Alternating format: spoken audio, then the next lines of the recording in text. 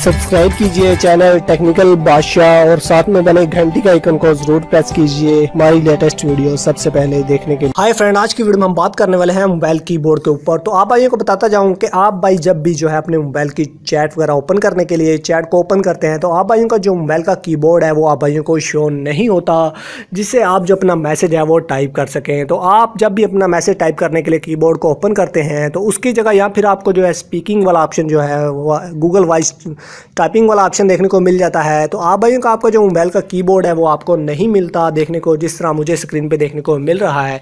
तो आप भाइयों को बता देता हूँ ये कौन सी प्रॉब्लम है और किस तरह सॉल्व होगी।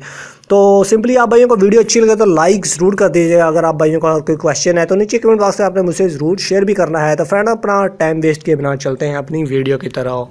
तो सबसे पहले तो आप भाइयों को बता देता हूँ, आप भाइयों के लिए ये मोबाइल में एक छोटी सी बग्स जो है वो आ जाती है। तो आपने सब भाइयों ने सबसे पहले तो अपने मोबाइल को जो है वो रिस्टार्ट कर देना है। रिस्टार्ट करने के लिए आपने अपने मोबाइल वाले पावर वाले बटन को ऑफ करना है, प्रेस करके रखना है और रीबूट वाले ऑप्शन पे क्लिक कर देना है। तो आप अपने मोबाइल को जिस तरह ही रीबूट करेंगे तो आप भाइयों ने फिर चेक करना है कि आप भाइयों को ये प्रॉब्लम जो है वो सॉल्व हो जाती है या नहीं।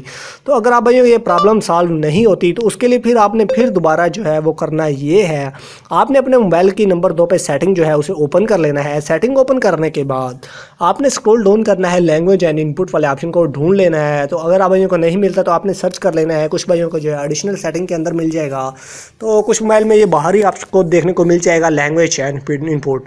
तो लैंग्वेज एंड इनपुट जो है आपने ओपन कर लेना है। ओपन करने के बाद आपको जो डिफ़ॉल्ट इनपुट मेथड वाला ऑप्शन देखने को मिल जाएगा, आपने उस पर क्लिक करना है। आप भाइयों ने चेक कर लेना है आपके पास जो कौन सा कीबोर्ड जो है वो सिलेक्ट है। जैसा कि आप देख रहे हैं मेरे पास एक टच पल नामी यानी कि वीवो का जो कीबोर्ड है वो सिलेक्ट है।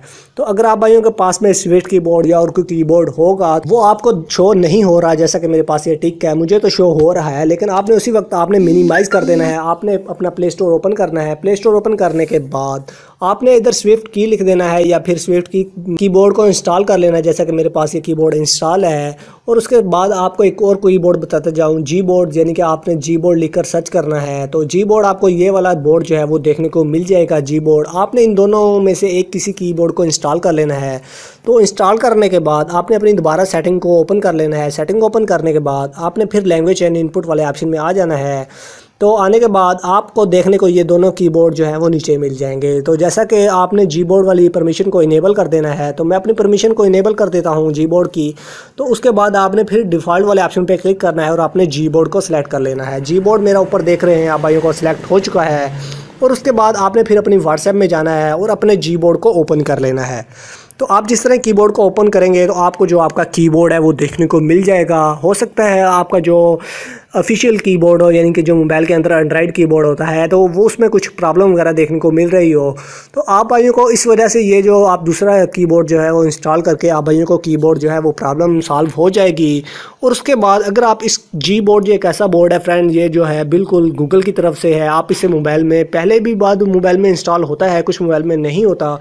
तो फ्रेंड आपको बताता जाऊँ, अगर आप जी बोर्ड को इस्तेमाल नहीं करना चाहते तो उसके बाद आप भाइयों ने क्या करना है, उसके बाद आप भाइयों ने अपनी जो सेटिंग है उसे ओपन कर लेना है।